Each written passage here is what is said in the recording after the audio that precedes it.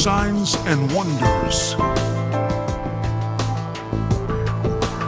absolute grace, complete freedom,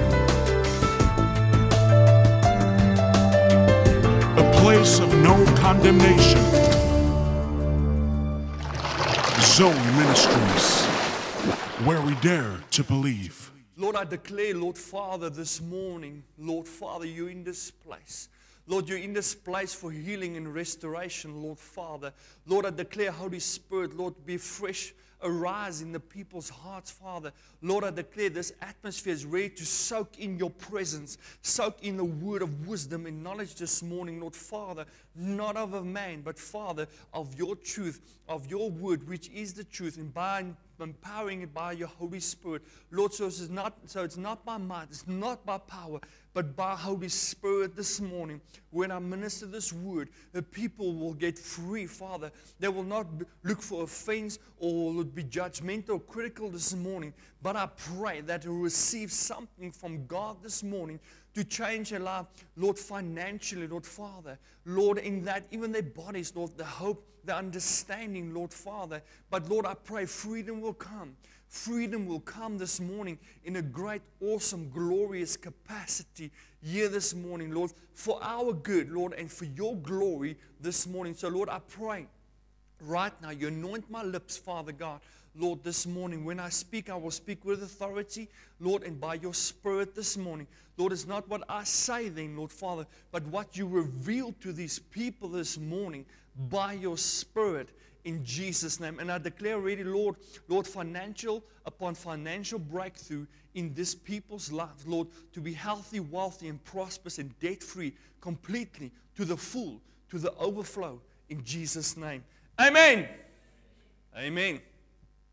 Well, guys, I've been meditating on this for about a couple of weeks, and then I write, and I said, Lord, I have to stop, and because I'll do it again a little bit more, and I have to stop. It's just too much. But something that the Lord has shown me is this, that we are extremely, extremely passive with our faith. So if I can give it the title this morning, it's called laying hold of your possession or possessions, okay?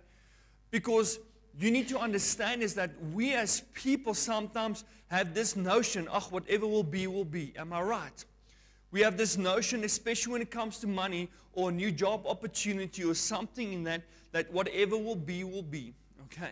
So we need to change this morning. So as I write this morning, I want you to see this stuff.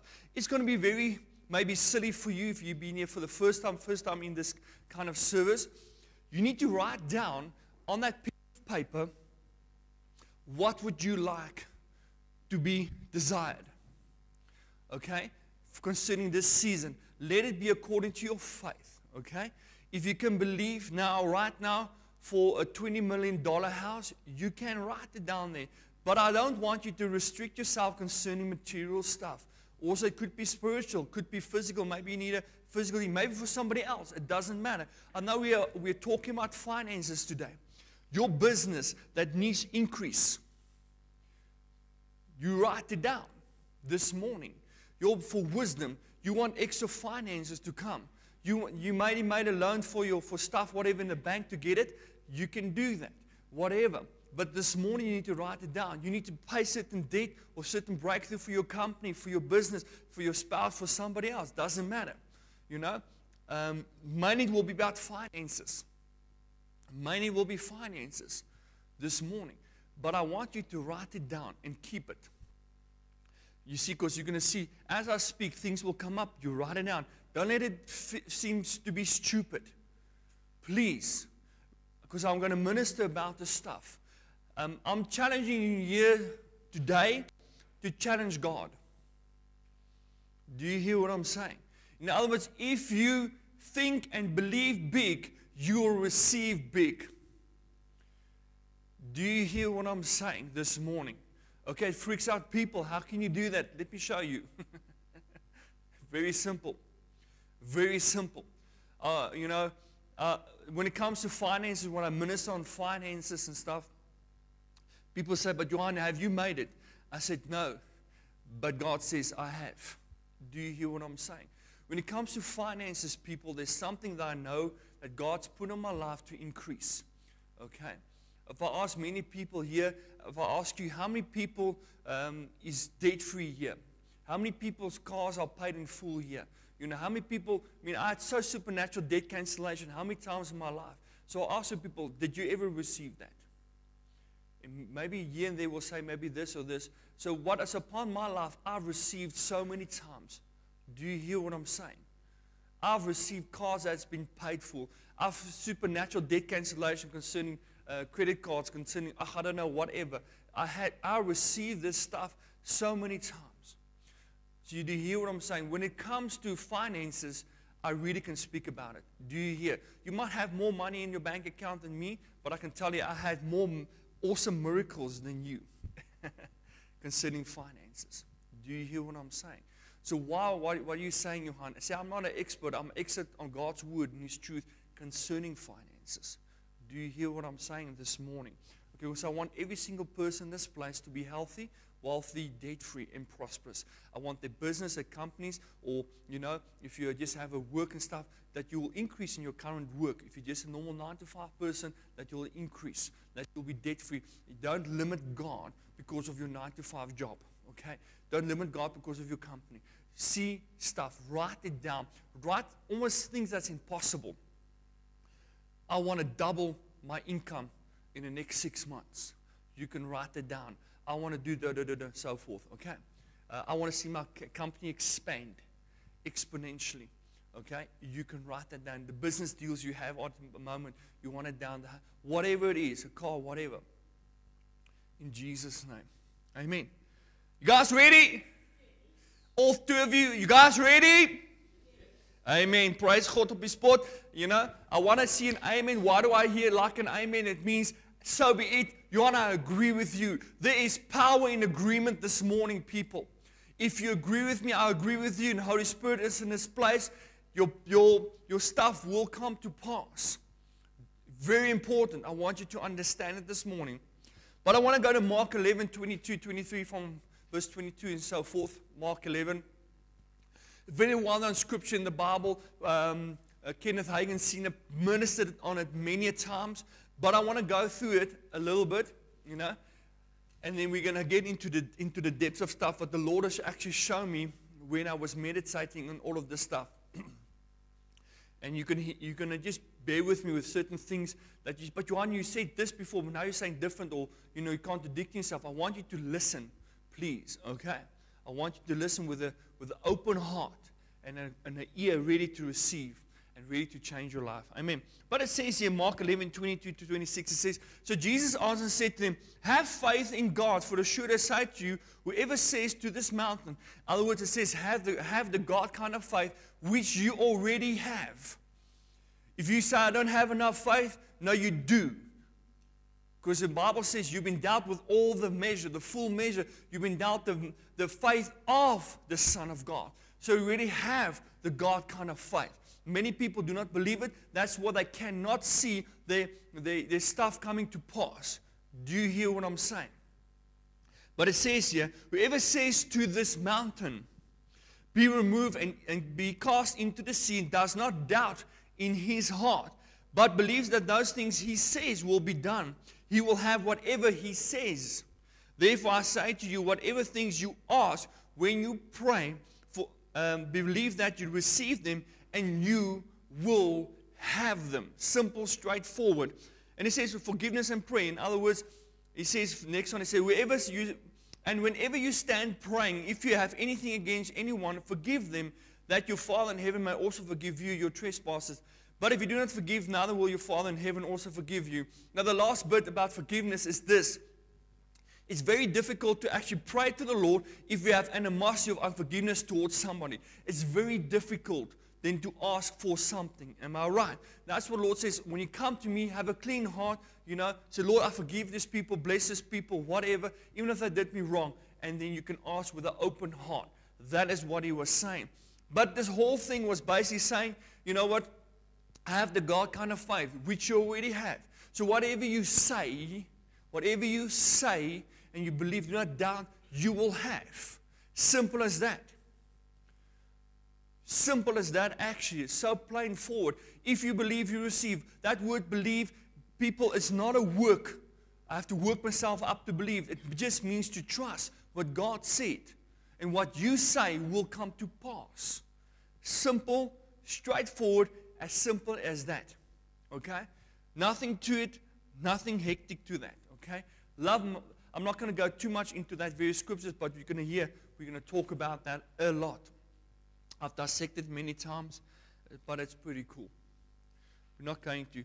But what we're going to do is, here's a couple of things the Lord said to me.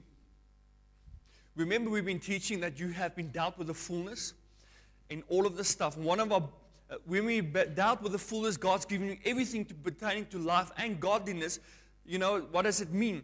Yes, that means that God has given you a lot of principles as well that comes with the fullness. God has given you, you know, Jesus has done a finished work on the cross for you and for me, but there's still natural or spiritual principles put into place to enforce the finished work of the cross of Jesus Christ. Do you hear?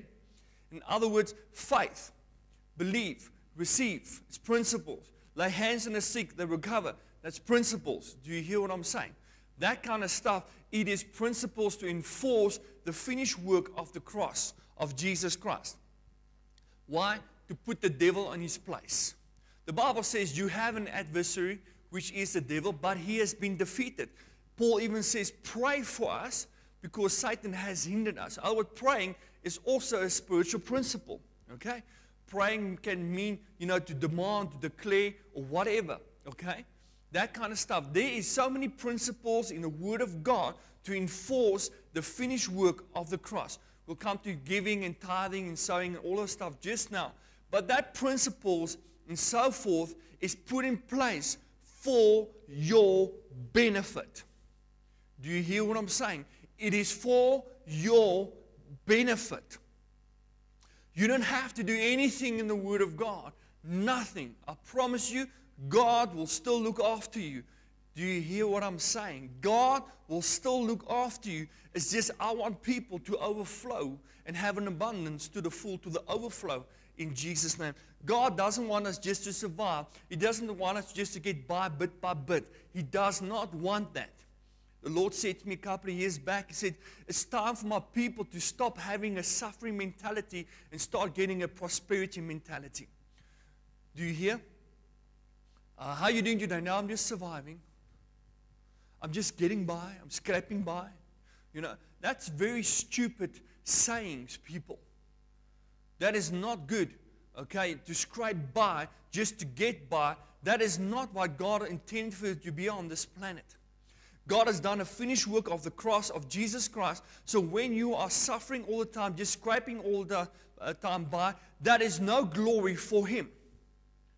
There is no glory for Him. That's why I get extremely upset when you get a guy or woman, whatever, they drive on the highway or someplace, the car is almost falling apart, and at the back of it says, Jesus loves you. I get so woos. I get so irritated when I see that and say, because the world is looking at it and says, if God loves me, you know, then please keep your love. Do you hear what I'm saying? Do you hear what I'm saying? I'm not belittling poor people. Don't get me wrong, please. I'm not saying that. You know, we need to help the poor and love the poor. But God is into His fullness. God is into prosperity completely. I love cars. You hear me speak a lot on that. One of these days I'll have my GTR. Don't worry. Then people can moan as well. Bah, bah, bah, bah. In your face. You see, because what happens is we receive these principles from the Lord, we're going to get into now, you know, to actively rule and reign in this place. Especially if you're a boss, okay? You actually have to rule your people. Now, I'm not saying in a way of being a dictator, but there is a way that you need to rule over your people. You can't just, if you're a boss, let people just run over you. Then who's running that company? Are you running it, or is the people running it? It's not good. Do you hear what I'm saying? So we need to understand that there's various principles that God has given us to rule and reign on this planet, to have prosperity, to walk in prosperity, not to be poor. I always ask, who loves being poor? Praise God, we're at the right place. Who wants to be rich? Who wants to have more than enough? Amen. That's what God wants. And people don't like it. I said, well, that's the way it is. Prove me wrong. Because you say, no, I just want enough for myself. Then you are selfish. You are selfish if you just want enough for yourself. It means you're just looking after you. What about your neighbor? What about the people you need to help? So we need to have more than enough people. You see, we need to understand that word. It says, when you believe, you must receive. Okay, when you believe, you receive. That word in Mark 11, it actually means to actively possess. In other words, you need to actively possess those things you see or desire or you want. Because we as people sit back and say, oh, whatever will be. Que sera, que sera. And that cost us. We should actively possess those things that we desire, those things that we're looking for, our wants and our needs. We need to actively possess it. Because what we do is, we are very passive when it comes to our faith. Very passive. Lord, I pray. Lord, I thank you. Hallelujah. Amen. Oh, okay, it's okay. And you just let it be. You had a small little prayer and hope it works, and you just let it be.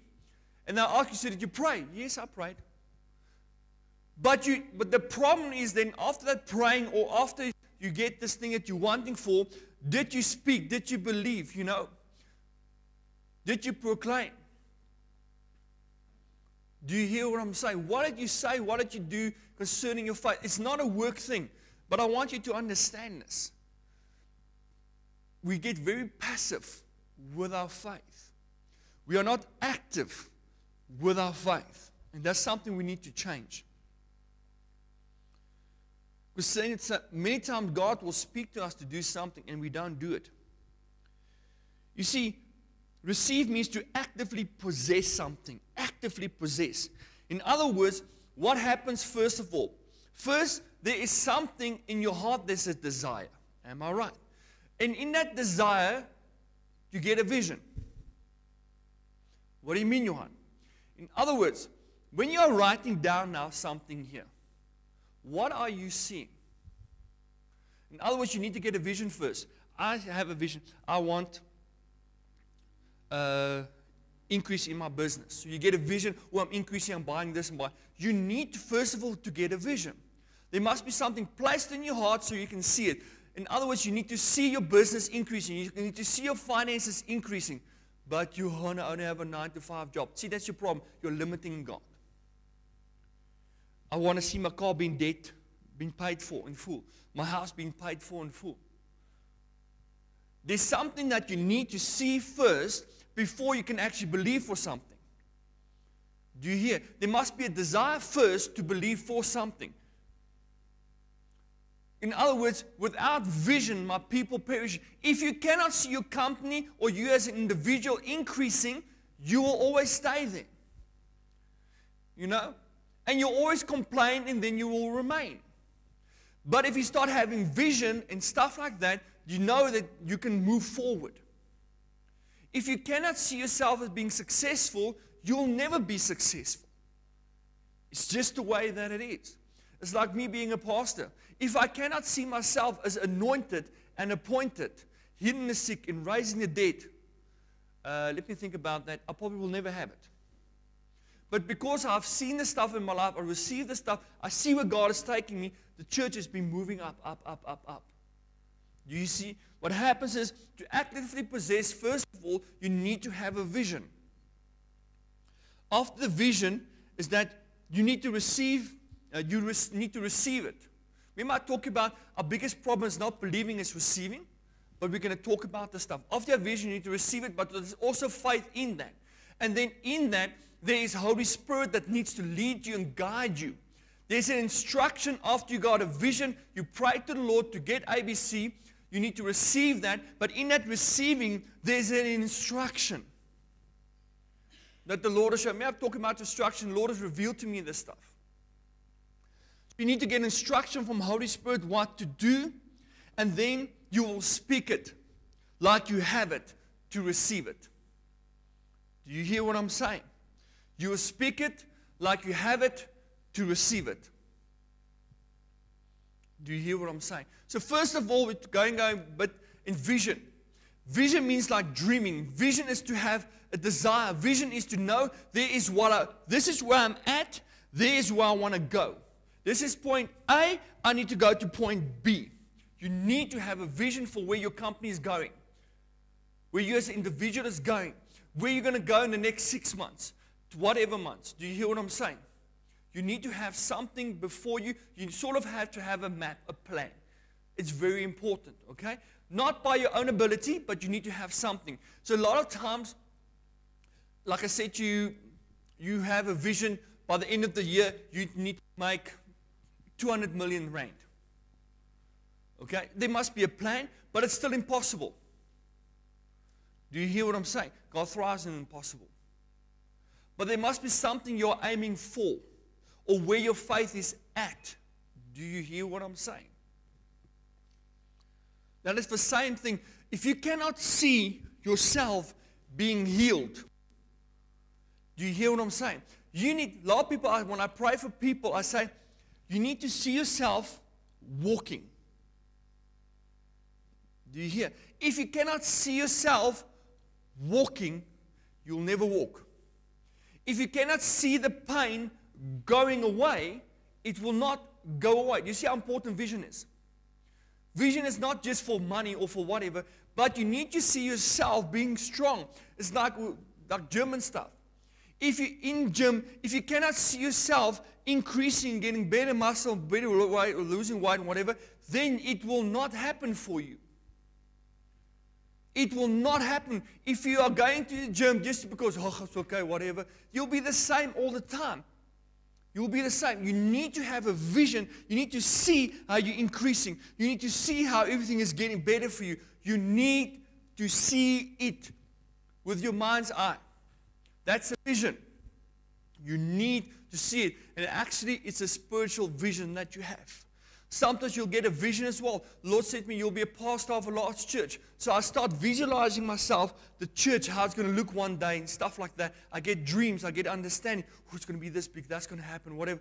I continuously remind myself, what do I see?